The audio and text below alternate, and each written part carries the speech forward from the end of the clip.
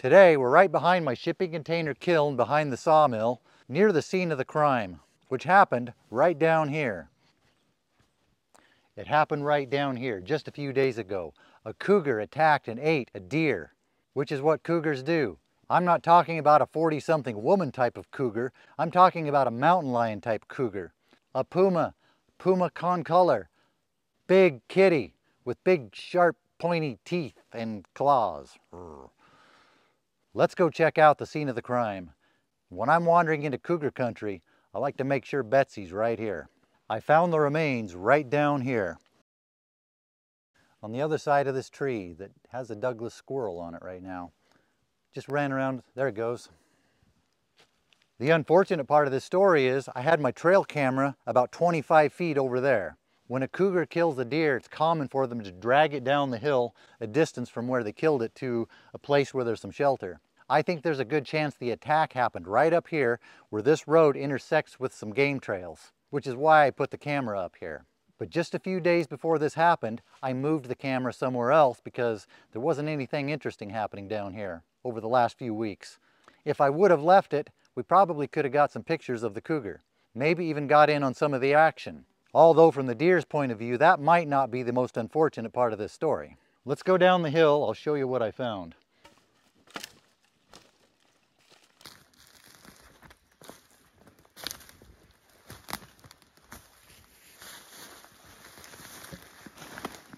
Hey look, a chain fern. Never mind that, we're not looking at ferns today.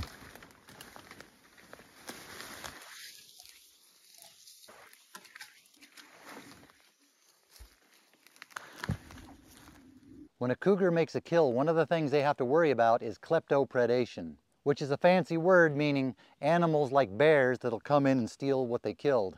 Cougars don't like to eat the digestive systems, and especially the contents inside them.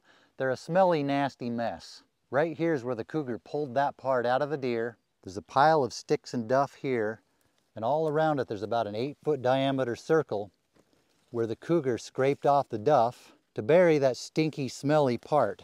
I think the reason they do that is to try to contain the smell so it doesn't attract other animals like bears who might come and steal their catch. We'll go over there about 30 feet across the creek, or crick, depending on what you call it, and I'll show you what I found.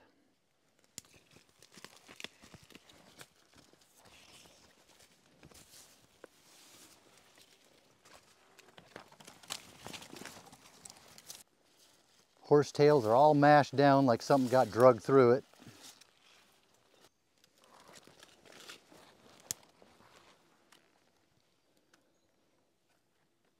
This appears to be the place where the cat's dining occurred. It left all the gross, smelly stuff over there, brought the good stuff over here to have its feast. For the next 2-3 days, this was probably a place for the cat to relax and enjoy some fine dining. There are bits of hair all over the place, a few of them maybe intestinal things that it didn't get out earlier. I would show you some of that, but it's kind of gross and YouTube gets a little funny about things sometimes.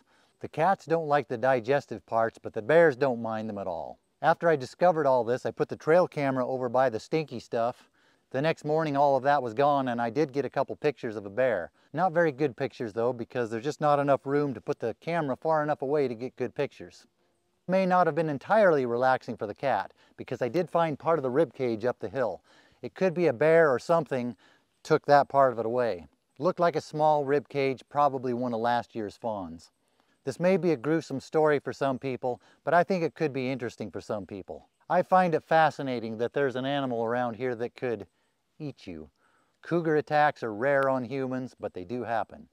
There are too many mosquitoes and flies down here. Let's get out of here. After I got the pictures of the bear, I put the trail camera back up here. That night I did get a picture. It's not very clear, but it does appear to be the cougar. It's not the best picture. It's kind of eerie looking with the glowing eyes.